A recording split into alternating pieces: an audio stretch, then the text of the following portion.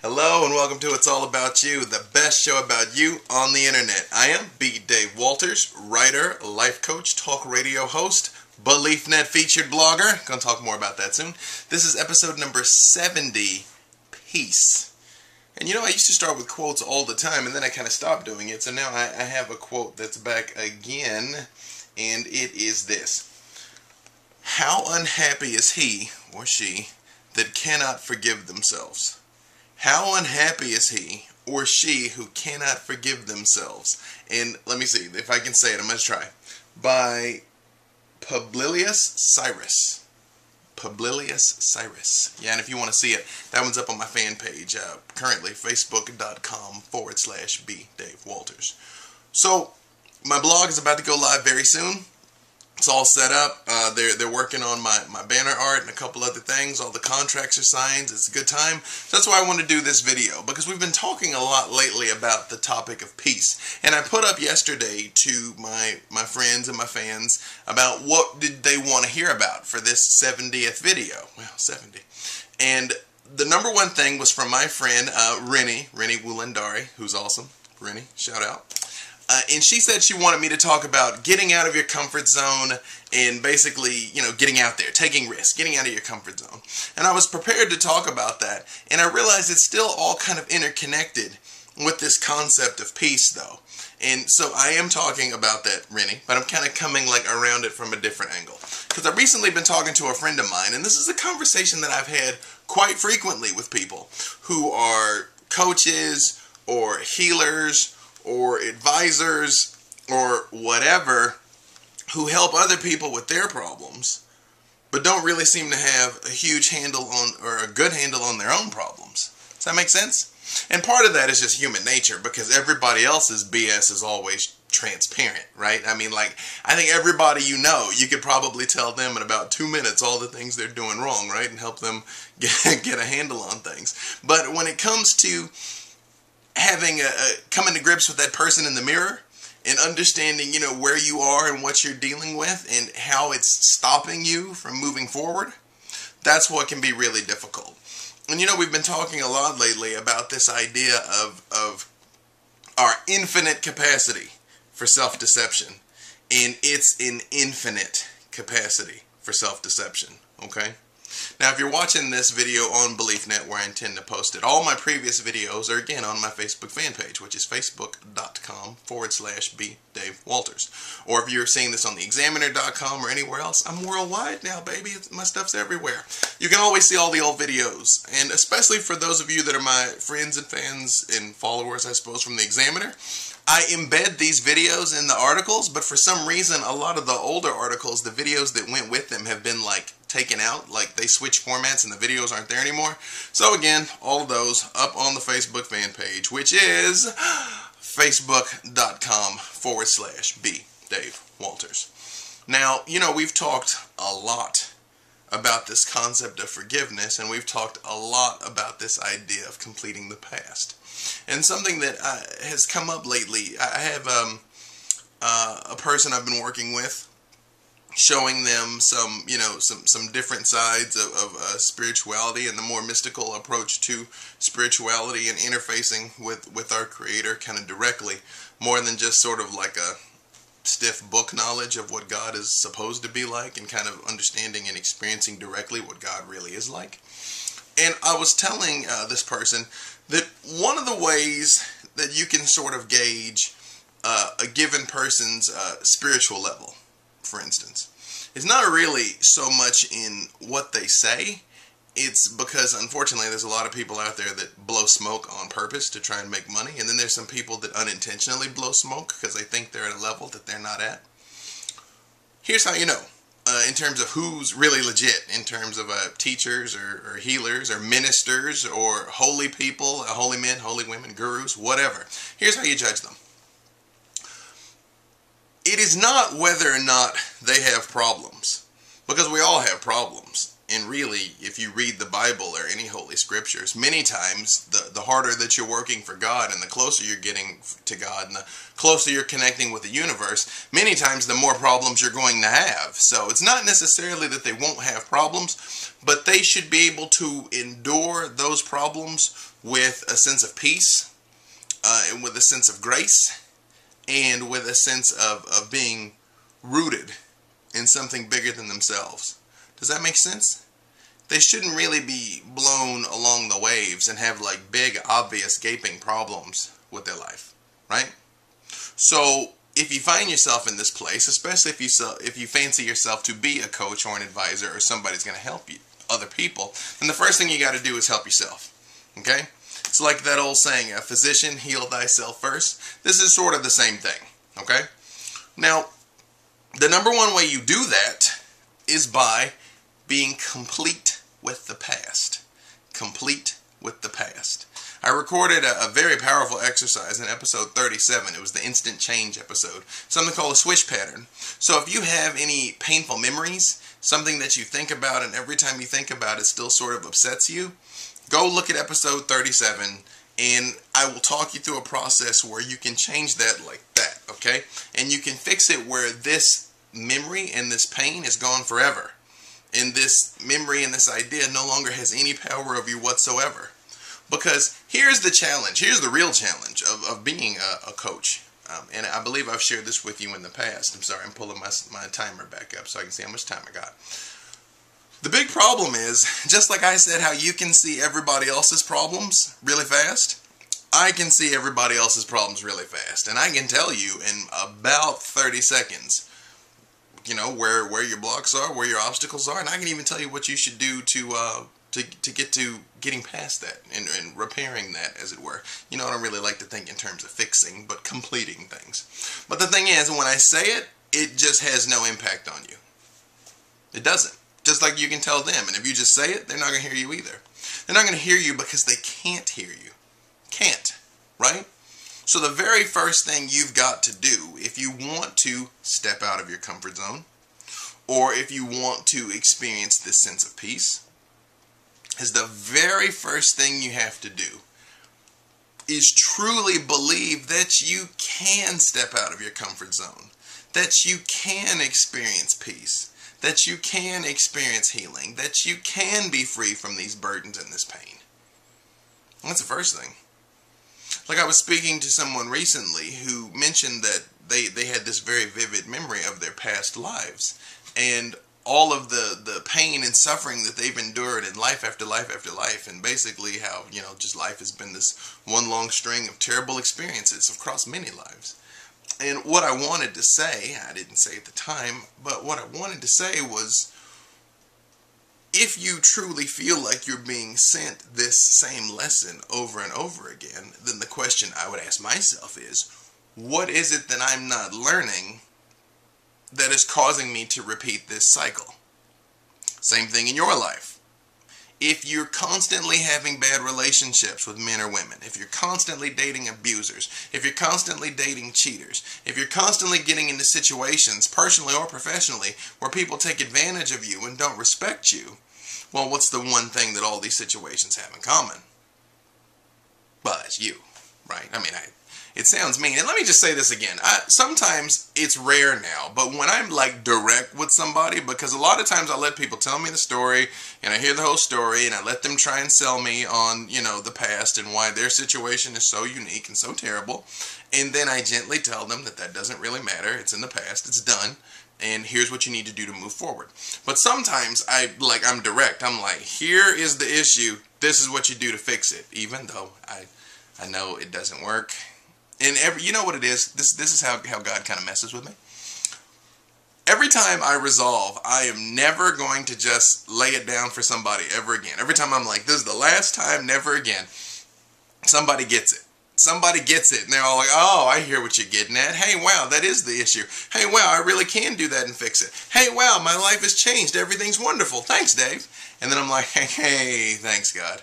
That's awesome. I'm glad they're happy, but apparently I still have to go back to this hit or miss cycle, right? So, but sometimes people are all like, oh, don't get mad at me. Man, I'm not mad. I don't get mad. I really don't. If I get to the point that I even begin to feel irritated, well, I'll just stop talking about it. So if I take the time to repeat to you or explain to you, especially if I explain to you multiple times what the issue is and how you can be free from it, then it's only because I care. Because when I don't care, I will just seem totally indifferent. When you're like, wow, this happened, and I'm all like, wow, that's crazy. Okay, and change the subject, that's when I don't care. So it's not that I'm mad at you, okay? I love you. You know I love you. So look at not only this cycle of things that are coming up again and again, and most people will look at this and say, well, I've only dated cheaters, therefore all men are cheaters. You know, I've only dated mean, abusive women, therefore all women are abusive. Except you can look around and you can see that that's not the case. You can see that there's guys who don't cheat and there's women who are mean.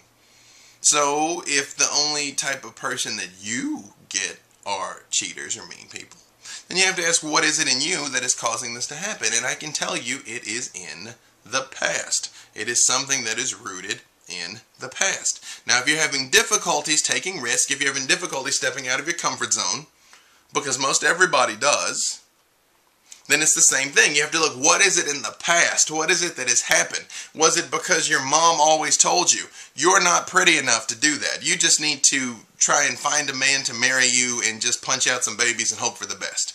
Then you'd be surprised. There's moms out there that say things like that. And if you are a mom, don't say things like that. Or maybe it was your dad told you just in passing that you weren't smart enough to go to school. You shouldn't worry about that. Just get a job. Go be an auto mechanic. College isn't for you. You don't have the brains. Maybe that happened. Maybe that happened. And I can tell you, this is how you start to figure it out. You go back and you look and you think about what's the earliest time that you can remember feeling this way. What's the earliest time that you were confronted with doing something different and something went wrong? Maybe you really did finally decide, okay, I will try out for cheerleading practice, and you fell and everybody laughed at you. Maybe that was the last time you took a risk, right? Or whatever. But I guarantee you, if you look in your personal past, something happened. And it could have been something small, but something happened that you made that decision right then, well, I'm going to stay behind my wall. And when you find that earliest memory, that's when you go apply the swish pattern technique from episode 37 and start to chip away at the negative emotions that have built up, because you have an energetic block, a literal block that will stop you from moving forward. Does this make sense? And it will stop you from experiencing true, genuine, lasting peace, because you cannot forgive yourself. You cannot forgive yourself, and you cannot forgive whoever slighted you until you destroy that emotional ball of yuckiness that has built up. Does that make sense? Do you understand what I'm saying? Because lots of people are all like, oh, well, I've forgiven him, I just hate him. Well, then if you still hate him, you haven't forgiven him. And remember, it doesn't mean that this person is going to be a part of your life. Maybe they won't. It doesn't mean that you're going to be friends with the woman who stole your husband again. Maybe you won't. Maybe that person really isn't trustworthy, and by all accounts, they probably aren't trustworthy. But you can recognize somebody isn't healthy for you without you having negative emotion towards them or towards a situation. Does that make sense? It's like I've shared with you in the past. When you get to the point that you no longer feel the need to see them punished or to get even or to get revenge somehow, then that's when you know you've truly forgiven somebody. Even when you get to the point that you can feel compassion for them, that's when you know that you've truly forgiven them. Does that make sense? Because if you're not in that place, if you don't feel that way, then you have not truly released this. And you will not feel any peace or true real peace inside until you release these things. Does that make sense? Now let me tell you something. Some of us have damaged interpersonal relationships. Okay? And I'm here to tell you, as long as you're alive, it is possible to repair those relationships. Okay? Now, if you're in a situation with another human being and you're asking for their forgiveness, they may not be in a place where they can forgive you. Maybe not. Depends on what happened. Depends on what you did or did not do, quite frankly. It depends on the gravity of it, right? I mean, if it's something like you were in high school and the two of you were fighting over a boy and you got the boy and she didn't, you can probably work past that. If it's something like you attack them with a knife and stab them 37 times and they still have to get surgery and physical therapy for it, they might not be in a place where they're willing to let this go. But the good news is you don't need them to accept your apology. You don't need them to give you anything. Why? You know why. Tell me why. Tell me why. Because forgiveness is a gift that you give yourself. Forgiveness is for you. Okay? You released the negative emotion that you still have towards it. And when you come out of that place of genuineness and sincerity that then enables you to apologize from your heart, from your soul, from the depth of your being, then whether or not they accept it is actually secondary. Does that make sense? Or it may be in the fullness of time that they reach a point that they can do it later. Or maybe they never will. It's possible. It's possible. But once you've put that burden down, then it enables you to move forward. Okay? Now let me say one other thing about risk, by the way. When there's something that you want to try, that you want to step out and do something, and you're not sure if you should try it or not, here's a simple test. Ask yourself, what is the absolute worst thing that will happen if you try? And what's the worst thing that will happen if you don't try? What's the worst thing? Okay? And then ask yourself, can you live with the absolute worst thing that will happen? Is that tolerable? Like, for instance, if you want to apply for a new job, well, the worst thing might be you don't get the job. Or if you want a new promotion, well, maybe your coworkers will kind of be weird to you now. Maybe some of them won't be your friend anymore. You might have to work some longer hours. Okay? More responsibility. But can you accept working with some haters and more responsibility? If you can, apply for the job. If you can't, don't. That's the thing. Look at the absolute worst case. The worst case scenario. Can you tolerate the worst case? If you can, do it. If you can't, don't. Does that make sense? And this will keep you out of trouble out of a lot of things in your life. Like if you're thinking about cheating on your boyfriend or your girlfriend, and you're like, well, what's the worst thing that'll gonna happen? They'll find out, we'll break up, I'll get kicked out and be homeless, then it's probably not worth laying with this other person. All morality aside, you know, I'm against cheating all the time. But even, you know, brass tacks, just simplicity. Because morality, I mean, you get a couple drinks in a dark room, you know, morality can go out the window. But just look at risk versus reward. Risk versus reward. But remember, you've got, because we're running out of time here, you've got to believe that you can do it. You've got to believe it long before anybody else is going to believe it. You've got to believe that that change, that that healing, that that peace is possible. Possible. And I'm not talking about fake it till you make it. I'm not saying try and convince yourself that you're happy when you're really miserable. I'm not saying that at all. You have to believe that the space for happiness exists. You have to create the room for it, right? Same thing. I know someone who's having an issue with a family member. And they keep trying to call the family member and they won't return their phone calls. But the person who's doing the calling doesn't believe the relationship can be resolved. They don't believe that they can ever be, you know, on good terms again. So I'm like, it doesn't matter if you spend the next 10 years calling. You can call 500 times. If you don't believe that healing can take place, then healing is not going to take place. If you expect conflict, you will manifest conflict. If you expect failure, you will manifest failure. If you expect success, if you expect victory, then you will manifest success and victory, okay? And remember, it may come in a way and in a time that you don't expect. My case in point, honestly, there was a job I really wanted, and it ended up not happening because they dissolved the position. But out of nowhere, they approached me about a better job that I'd never even heard of. People that I didn't even know knew me because they saw all the good work I was doing, and they offered me a bigger position that I didn't even know existed.